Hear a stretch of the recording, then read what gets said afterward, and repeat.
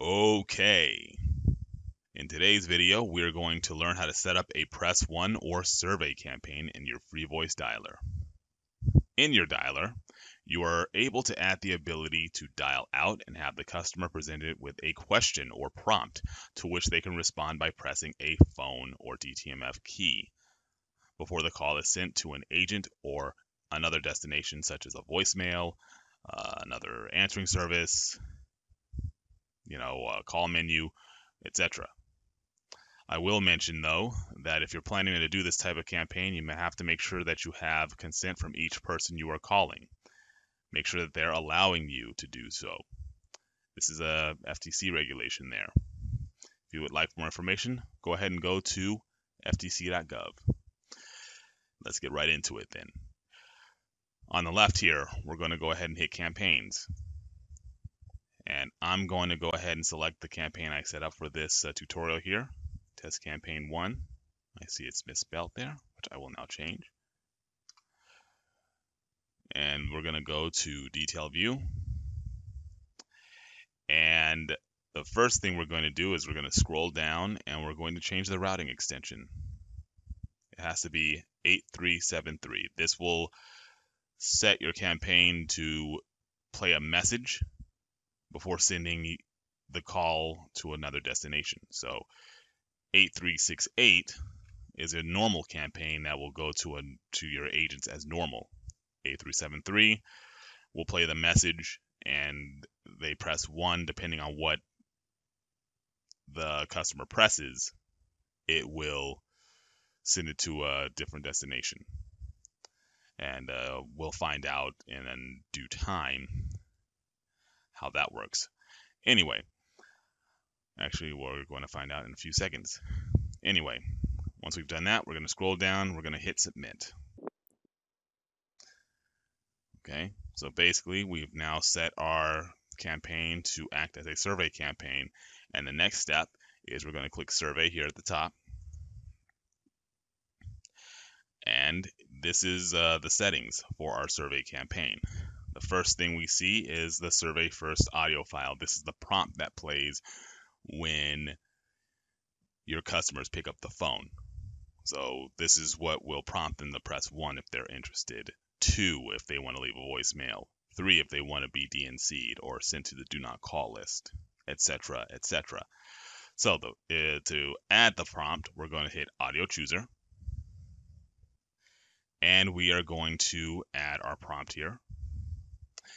The next setting is survey Dtmf digits. These are the buttons you press to send it to the different destinations. So we type it as one number. So this is not 123 as it appears to be. It's 123. So 1 if you're interested, 2 to leave a message, 3 to go to the do not call list, or as I like to say, to be DNC'd.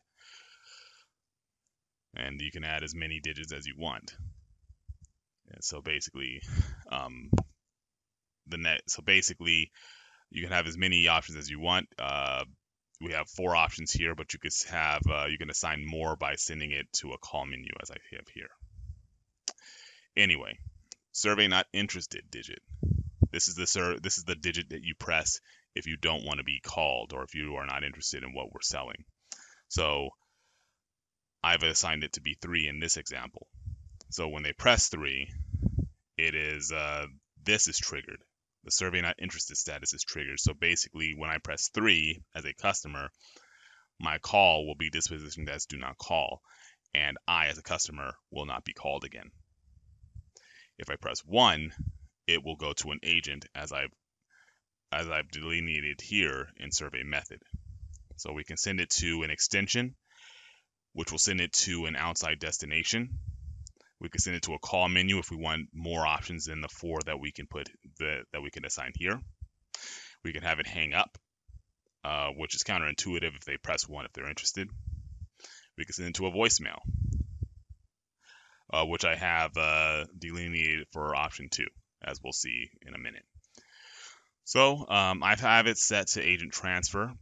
Basically, when they press 1, they'll go to an agent, so that agent can just do a little sales pitch for me and see if he can kind of convert that lead into a sale.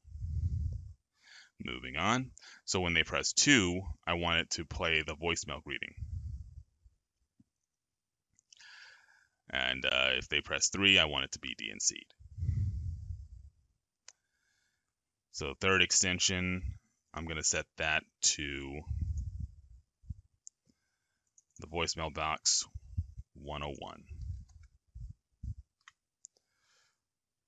And basically, as I said, we can set a call menu. It's not set to call menu, so this setting will not have any effect.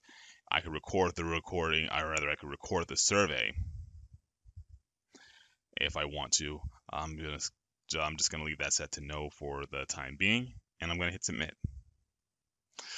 And that is that's how we set our survey campaign within the dialer. Now I'm going to show you how to send calls out automatically without having someone logged in. We can do that by setting up remote agents. And basically what a remote agent is, it's a non-human agent that automatically sends out calls. This is tailor-made for your survey campaigns where we're just sending a message out and we don't need to have that initial contact with the customer. We want to gauge their interest, so to speak, before we get them in front of a live person. So, hey, your student loans are overdue. Here, we can help you. Press 1 if you want that help. That sort of thing. Anyway, let's set up some remote agents. We're going to go to Add Remote Agents here on the left. And we're going to have the user ID start field. So basically, we're going to start at extension 105. And we're going to have 5 agents. So it's going to start at 105 and it's going to go 106, 107, 108, 109, 110, that sort of thing. And those 5 will be remote agents and they'll be sending out calls automatically. So external extension is the number that it's forward to. So basically this is when they press 1, it'll be forwarded, that sort of thing. And this is the end group to which it is attached. If the call does need to be forwarded, which in this case it won't be. It'll actually go to an agent as I've set in the survey campaign. Set the status to active and then scroll down and hit submit. Okay, so we have our 5 agents. They are active and we can see them in action by going to reports and real-time main. And these 5 agents will be sending calls out to whatever list is assigned to that campaign. And that is how you set up a survey campaign within your Freevoice dialer.